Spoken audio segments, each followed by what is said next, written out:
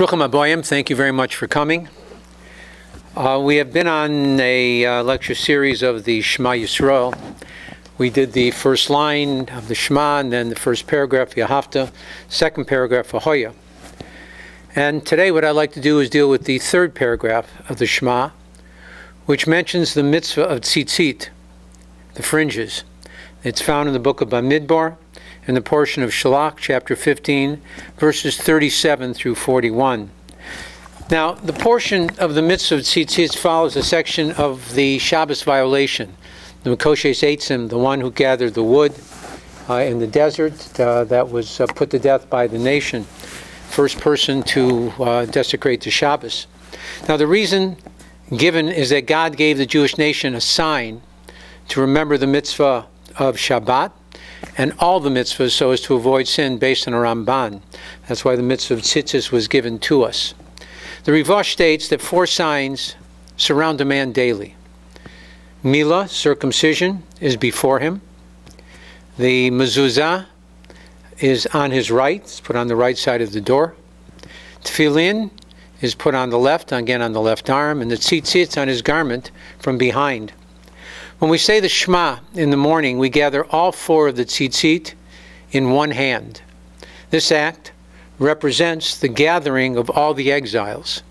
The holiness of the 4 tzitzit stems from the 4-letter name of God of mercy, the Yud-Kei Vav-Kei, which are derived from the 4 elements of the world, which are fire, air, water, and earth. The portion begins with the words, V'yomer Hashem al Moshe lemor. And God spoke to Moshe, saying. Now, the Al Shmoni asked the question, why the word Vayomer? And he said, every other time the Torah uses the word, and when it begins with the words of speaking to Moshe, it's Vayadaber, and God spoke to Moshe. Why Vayomer?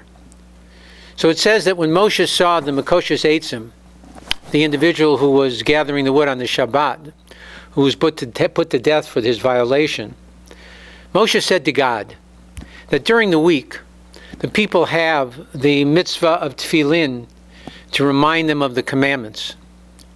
How can they remember on the Shabbat when tefillin are not worn? So God answered Moshe and he said, I will give them the mitzvah of tzitzit, and that will help them to remember. And that is why the term Vayomer is used, a statement that answers one's request. Continues with the words, Dabro b'nei Yisrael v'yamarto alehem, speak to the children of Israel and say to them. The Orach Chaim HaKadosh states that not only was God conveying a mitzvah, but also a distinction by means of this mitzvah. And it continues with the word, V'asu lahem tzitzit, and they shall make for themselves fringes.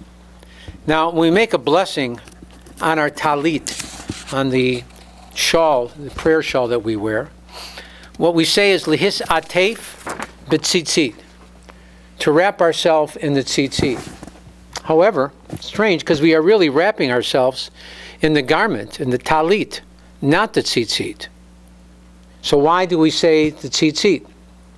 When we say those words, alluding to wrapping ourselves in all the commandments of the Torah, the Orach Chaim HaKadosh says that from the Vav, the Asu, and they shall make, again the Vav is always and, we learn that during the week we wear tzitzit in addition to our tefillin, and on the Shabbat instead of the tefillin. So we always have 2 witnesses. It's either tzitzit in Shabbat or tzitzit in tefillin, but it's always the tzitzit. That's done all 365 days of the year. Now the word tzitzit has a gematria, a numerical value of 600. On each corner we have 8 strings and 5 knots. 600 plus 8 plus 5, 613. The number of commandments that we are commanded by God to observe. In addition, the tzitzit are dragged on the ground, a sign of humility. We know that God cherishes anyone or anything that exhibits humility. We therefore make the blessing lihis atef b'tzitzit, on the fringes and not betalit, again because of the humility that is exhibited by the tzitzit. In fact, there's even, they say that derech eretz, is Kadma l'Torah, that following proper conduct precedes Torah. And Derech Eretz, if you translate it literally, means the way of the earth. And we also learn about humility from that. We tread on the earth, we walk on the earth doesn't complain, it accepts it. And again, that's why we learn humility even from earth. The Baal HaTurim states that the 8 threads on each corner of the garment alludes to the 8 organs of the body with which a person sins. Their eyes, their ears, their mouth, their nose, their hands, their feet, their heart, and sexual organ. Rashi says that the 8 threads correspond to the 8 days that the children of Israel traveled from the time they left Egypt until they sang the Uz Yashir, the song of praise at the sea, again when they came out of the sea and became a true nation, or the birth of the Jewish nation. The Alshach states that the number of letters in this portion that command us to place tzitzit on the 4 corners of our garment is 612. If we add the mitzvah itself of putting tzitzit, wearing them, again we have 613, corresponding to the 613 commandments that we are commanded to keep. The word talit has a gematria, a numerical value of 17. Can't be. Just like the word tov, good. I don't know how that comes. 17 is also the talit has, again, just like the word tov has a gematria of 17, also the word chet, sin. This is an illusion that the mitzvah of tzitzit is good, that it helps protect us against sin. We continue with the words al kanfei bigdehem, on the corners of their garments. The portion also uses the word uzachartem, and you'll remember that in whatever direction you turn, you remember the commandments, again, because the tzitzits are on all 4 corners of the garment. The dorotam, through the generations. This is mentioned before that techelet, the blue thread. The Or HaChaim HaKadosh says that is to inform us that the white threads apply always, even without the blue one. Rav Nachman of Breslov says that wearing tzitzit through that we can become a dor tam, a perfect generation. Again, from the word dorotam. But not new, and that you shall put them is the next word. Now, but not new is what we call a palindrome. Palindrome is a word that begins and ends the same way, backwards and forwards, to tell us that any effort that we expend on a mitzvah to serve God and keep His commandments will be rewarded in kind, again based on a base Mordechai. Continues with the word al tzitzit takanot b'sil techelet, with the fringe of every corner a blue thread. Rashi states, techelet, blue, is a blue dye that comes from a mollusk that's called the chalazon. Now the Or HaChaim states that white symbolizes mercy and goodness, and the blue, God's dominion over the celestial realm, since the color blue is like the color of the sky. The Rebbe says that the blue threads of the tzitzit allude to sur meira, turning away from evil, a negative, serving God out of fear. And the white threads allude to the concept of aseh tov, do good, a positive, serving God out of love. Now today we no longer have the blue threads, which leaves us with 8 white threads. This tells us that now our efforts should be directed towards love and towards positive attitudes. The concept of ahavas chinam, baseless love. We know that the second temple was destroyed because of a concept called sinas chinam, baseless hatred. So again, for us to bring the Messiah, we need to counteract it with ahavat chinam, baseless love. Now, I'm sure you've seen that there are some people who have tzitzit today with blue threads on them. Again, there are debates among the commentaries today, among the sages, as to whether they are valid or not. There are those who say they are, and there are others who don't. Again, it becomes an area of contention. But for the mainstream, people still wear only 8 white, even though, as I said, you will see people with the blue strand. Now, according to the Magen Avram, there is a custom that between the 5 knots on each corner, we have 4 sections of wines. The first section has 7 wines, the second section 8, the third 11 wines, and the fourth 13. Altogether, 7, 8, 11, and 13 equal 39, which is the gematria of the word Hashem Echad, God is one. Rav Nachman of Breslov says that the 39 wines allude to the word tal, dew. Again, a constant source of blessing. The Gra asks, why is the section of tzitzit next to the Shabbat?